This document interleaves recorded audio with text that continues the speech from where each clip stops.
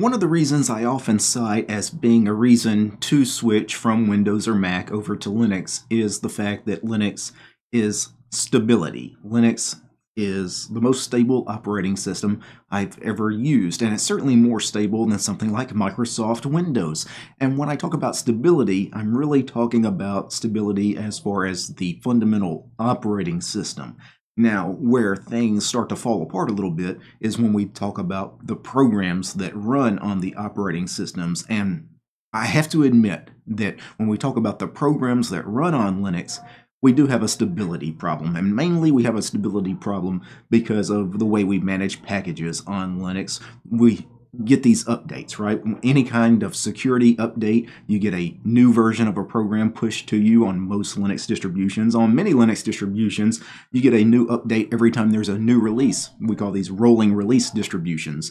And these distributions, they do have a stability problem because, trust me, I get it. I deal with it all the time. Programs get an update and they either no longer work, they're completely broken, or they don't work the same way they did in the previous version. Speaking a little bit about some recent personal frustrations that I had to deal with this past Saturday, 2 days ago.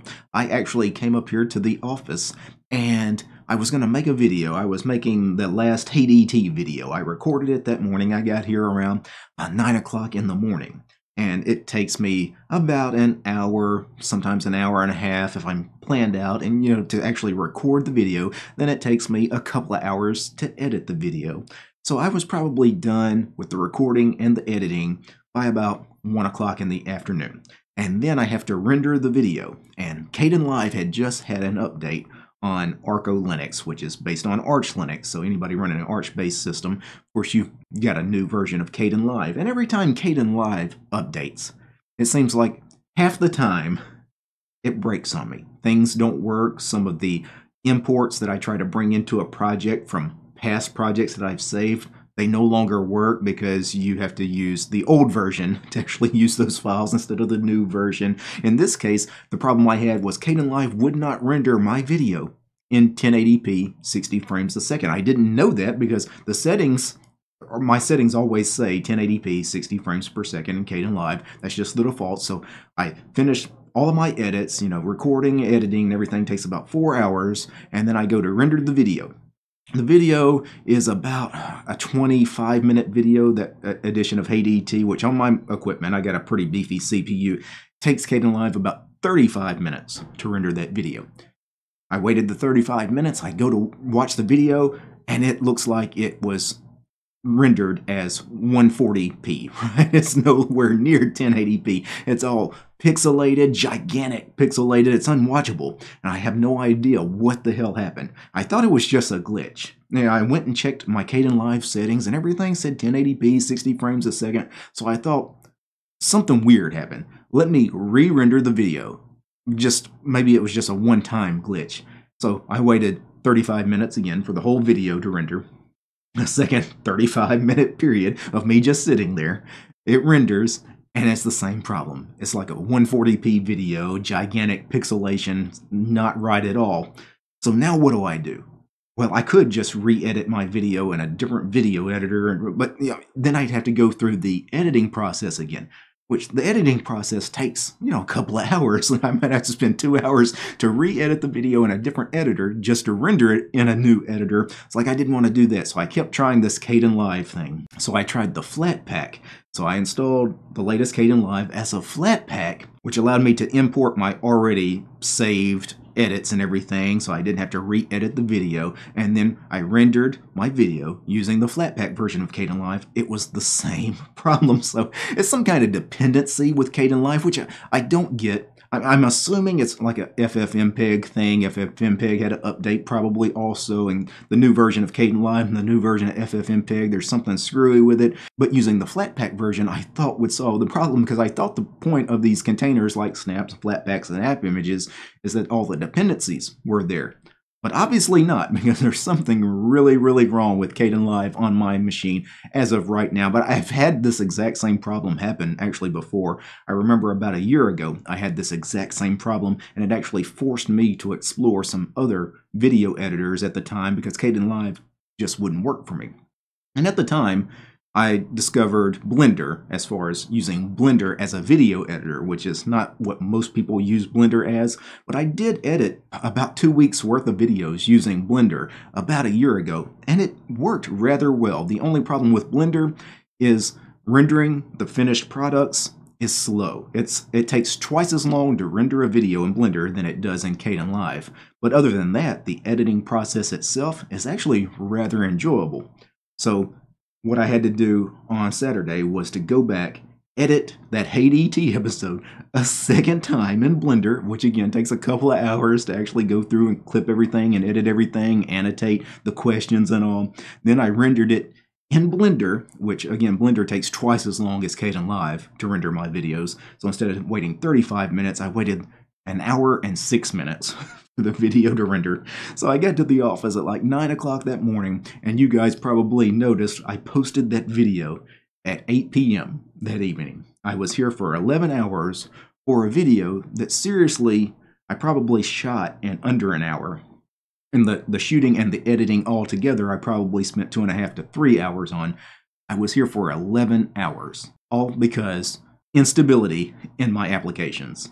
Now, of course, I'm beating up a little bit on Kdenlive here because Kdenlive is a program that often has these updates that kind of break things for me. I've had this happen many times in the past with Kdenlive. It's almost to the point now every time I get a Kdenlive update, I kind of expect it to break, but it's just not a Kdenlive problem. I've had updates that didn't go right for things like OBS, which is a program I use on a daily basis to actually record my videos. Cube Browser, I've had an update with it one time that was a little screwy. I had an update to Qtile one time that was a major problem.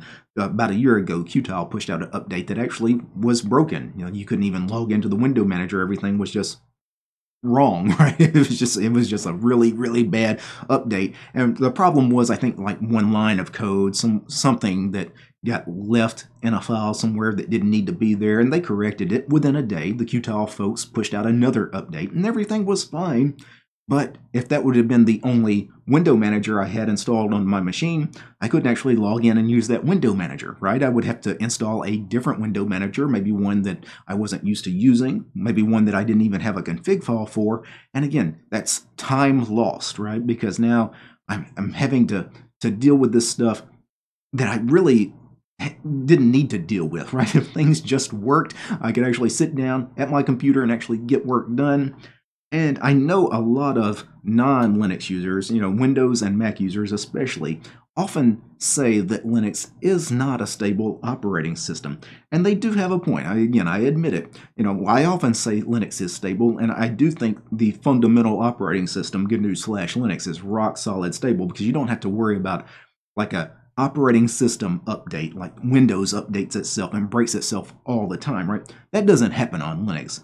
But the programs themselves, your actual applications, I think is the frustrating part, and the part that we have to admit as a community could be better from a stability point of view. So, is there a solution to this problem? Yes, there is. I know the solution to the problem because I've actually done this in the past. Before starting this YouTube channel, the distributions that I typically ran on my computers were Ubuntu LTS and Debian Stable. Ubuntu LTS is based on Debian Stable, so they're both Debian Stable distributions, right? And Debian is one of those distributions that does not update applications, at least not your standard user applications. When you install Debian, a new release of Debian only comes out every 3 or 4 years, right? So it's a long time in between new versions of Debian.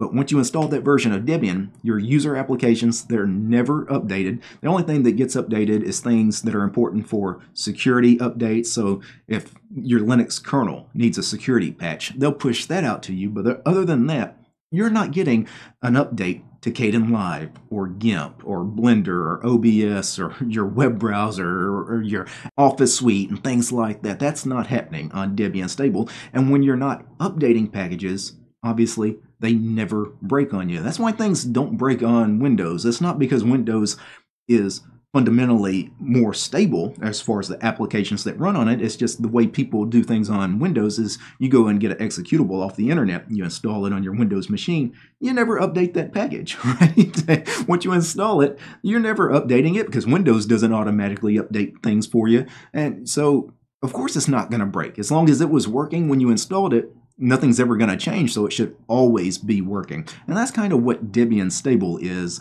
Now, unfortunately, because I do this YouTube channel, I take a look at so many different pieces of software, and I need the latest software when I'm taking these looks at these programs on the channel.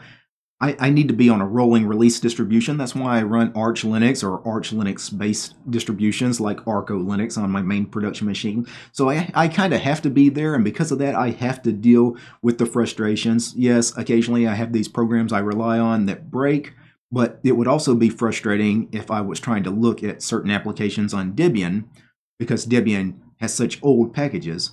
These newer programs that I want to take a look at on the channel, for example, I couldn't install from the Debian repositories because they don't exist there yet. So, I would be trading one group of frustrations for a different group of frustrations. But if you demand stability in an application, if you want your applications never to break because of updates, or especially the newer to Linux users, I would strongly recommend using Debian Stable or a distribution based on Debian Stable. And the new user-friendly ones would be Ubuntu LTS, MX Linux, Linux Mint. I would take a look at all three of those distributions because I think those are going to be your best bets as far as rock solid stable. So I know this video is a bit of a rant. It's mainly just me venting frustration about the problems I had this past weekend, because when I came up here on Saturday to record that video that should have taken me about 3 hours, and I was here for 12 hours. From the time I woke up that morning to the time I went to bed, was dealing with basically a program that had a bad update. That one program having a bad update cost me a whole day, and I get it, right? I understand when you people vent on the internet, trust me, I feel your frustrations, but at the same time, I do think GNU/Linux is the best operating system on the planet, and I'm going to keep promoting it, and those of you that are using it, I hope that things work out better for you than they've worked out for me in the past week. All right, guys. Peace.